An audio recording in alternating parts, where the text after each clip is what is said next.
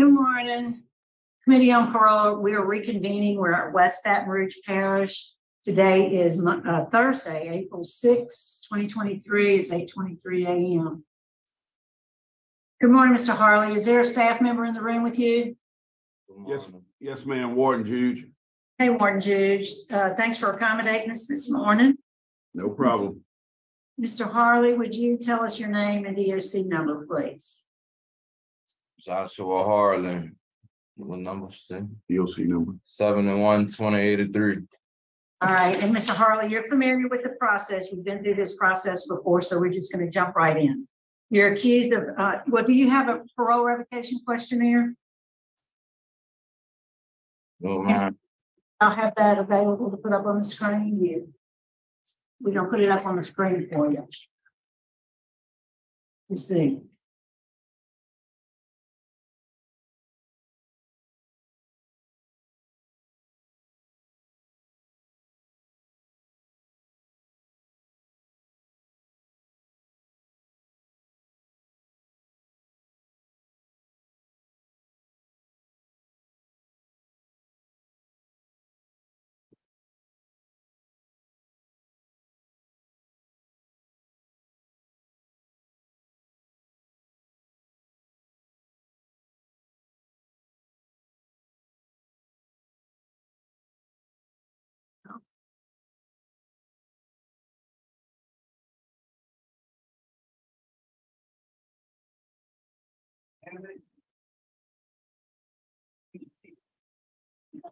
All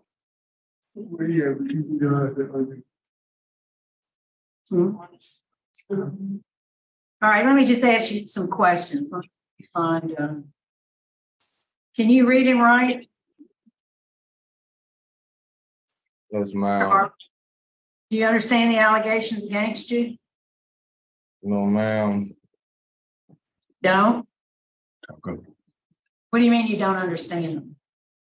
Trying to figure out like what's the allegations. Well, I'm going to read them again to you in a minute. And I'm going to ask you to enter a plea of guilty or not guilty, and then we'll have a discussion. If you have questions, you can ask them then. Are you do you take any mental health medication? I used a while back, not no more. Okay.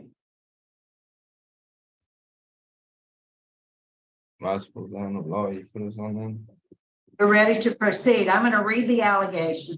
I'm going to ask you to enter a plea of guilty or not guilty.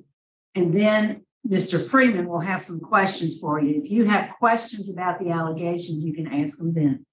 So you're accused of violating the conditions of your parole, specifically condition number 13, which says, at your revocation hearing, December 6, 2022, in lieu of revocation, the parole board ordered you to complete a transitional work program. You failed to comply with those orders of the parole board in that you did not satisfactorily complete the program due to rule violation number 14, intoxication. How do you plead to violating condition number 13? Not guilty. Right, well, answer Mr. Freeman's questions then. Okay, Mr. Harley, what's your explanation? I mean, they found you bumping into people, you couldn't walk. They tried to give you a field sobriety test. They couldn't even give it to you because all you could do was mumble. So what was the deal? All right.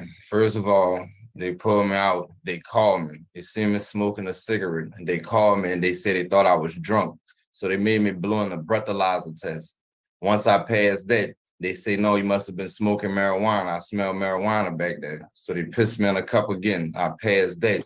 And they pulled out another cup and said something about some synthetic and told me to piss in that. I passed that one too. So they made me sit there. They rolled me up, told me to go to my bunk. I went to my bunk. They called me the next morning and made me sign a write-up stating that I got a copy. They put me in the garden. They come get me out of the garden the next day and brought me across here, and I just been sitting here waiting. Pretty much every time I get up, I can't help the way I look. I know I look high all the time, but I just look how I look. That's just a look that's not going to change. With them talking about I talk with a mumble the same way I'm talking right now, they just said I was talking with a slur, and they never told me to do no sobriety test. whether to walk a line or whatever, would not to do all this. They never told me to do any of that. They just told me to sit in a chair and they handcuffed me to a chair. They got cameras over there. It's proof of all of this. The next morning going to work, I'm used to wearing slippers. I had on steel toe boots. I was trying to fix my little boot and I just took up, just start walking. Dude really backed into me. And for me to keep from falling, when he backed up into me taking this medication, I just grabbed him to hold on so we both don't fall. So they was like, oh, hey, you come here. You look high. You're not going to work, and just made me stay in. I didn't argue with him or nothing. I just sat right there and just did what they told me to do. Because I get tired of going through the same process. You look high, you look high, you look lower, and then here you go, and I take my little test and I pass. It's still the same thing. Now, yeah, I'm guilty for when I was out for smoking marijuana. When I was home, I smoked marijuana 2 times. The second time, I urinated dirty. She sent me to the day reporting center. I go to the day reporting center. I enrolled. I was supposed to start the next day. Just so happened I came to jail that same day. Charge got dismissed.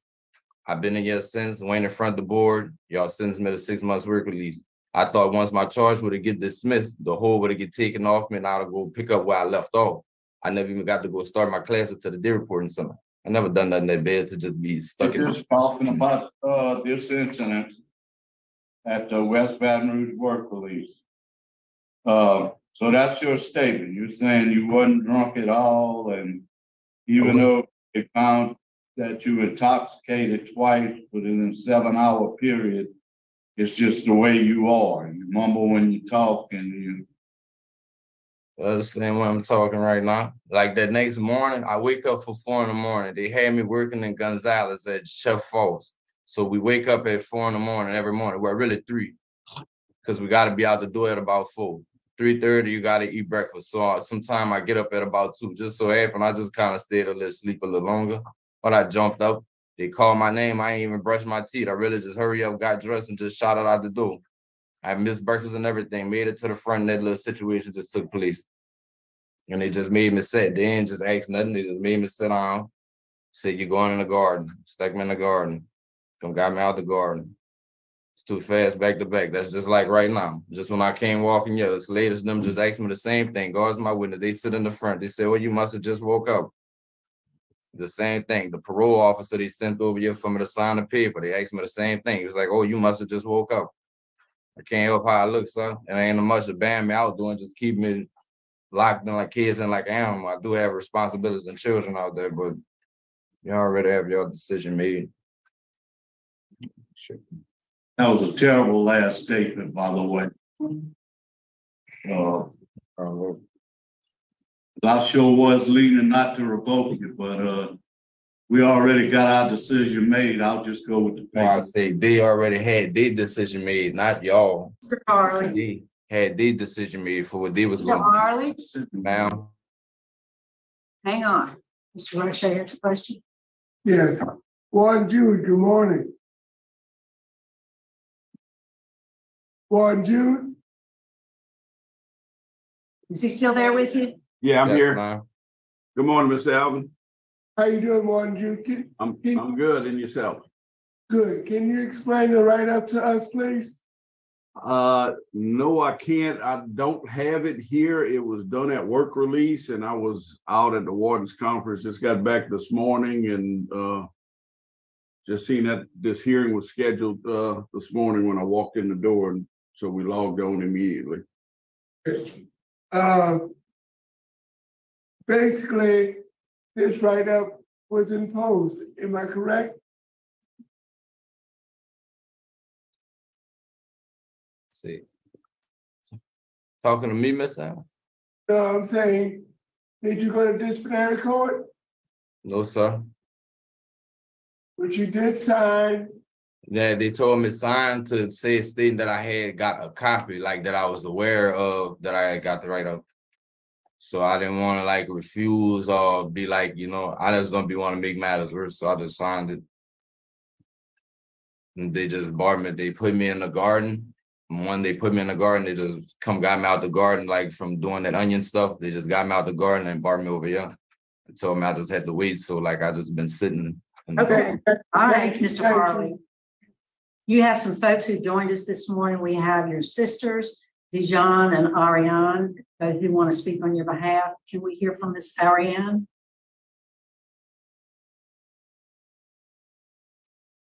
Well, being that I was actually listening to everything, it's not much that I have to actually say. Just was actually concerned about the work release program as many times as I called to see who had information on anything that was going on. Why did no one not have any information on what happened at the work release program to where they could not provide it? Good. All right. Well, thank you, ma'am. Ms. DeJohn Smith. I'm here. Anything you'd like to say? No, ma'am. Okay.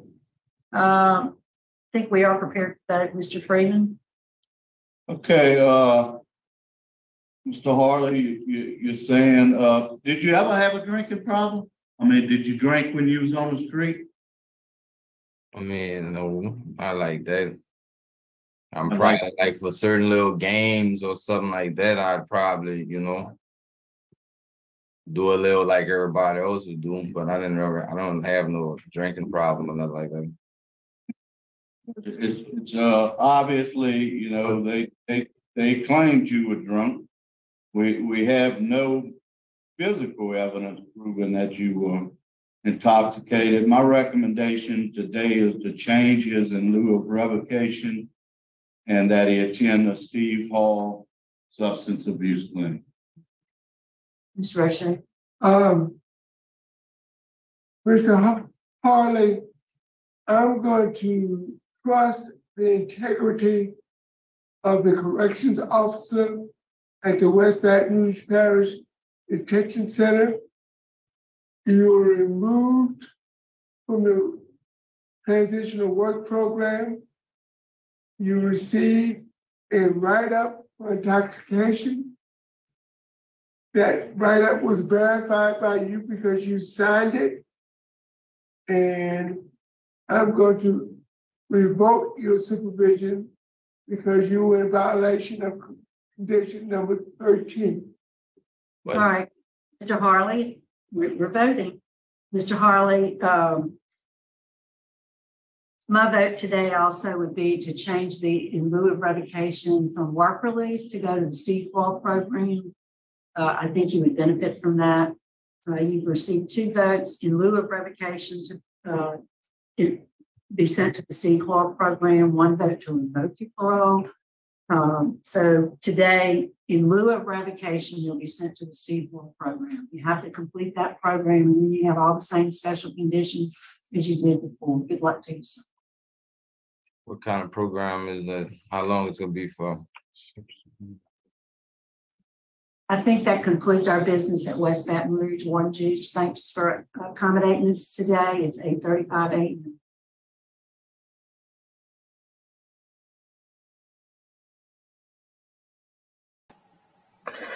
Well, to answer his question, I think it's about a 9-month program.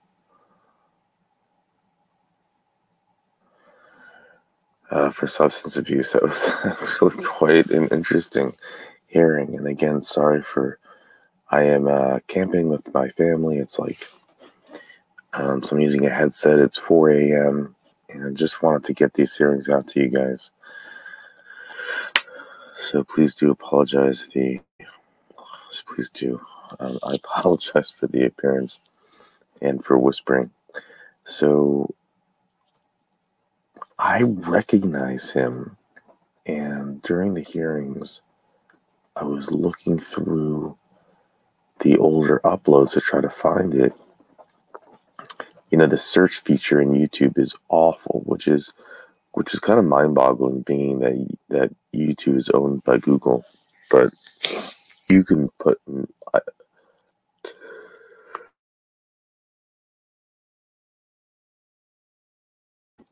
because I just sneezed. You can put in the search bar a name or anything and it just won't show up. Don't know why. That's also why I sometimes publish duplicates, because there's no good way to search in YouTube dashboard for content. It's just awful.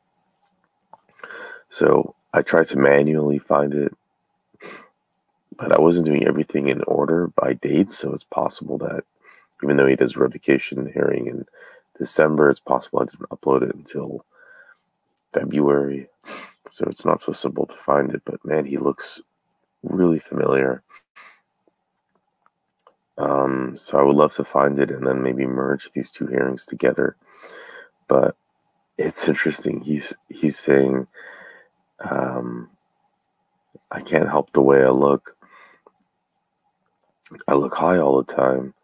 And hey, he has a point, because I thought he was kind of high when he came into this hearing.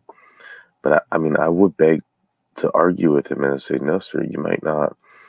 Certain people do seem to be high all the time. I think everyone has a friend that no matter where he is, he seems high or she seems high. And what someone can change is their attitude. They can change their attitude. Or they could say, you know what, I just don't want to look high anymore. Maybe I will change. I'm out in the public. I'm at work release. I need to be acting a certain way. So you put in the effort to do that, or you can just, remain the victim. But on the other perspective, if he was authentically not doing anything wrong and he's just tired and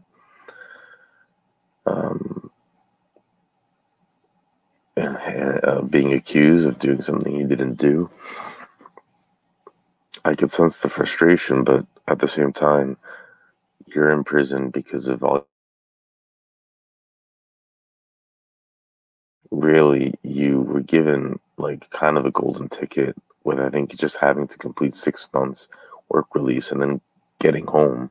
You couldn't do that properly, and now you're acting like a full-grown baby in front of the parole board, like whining and moaning and throwing a tantrum.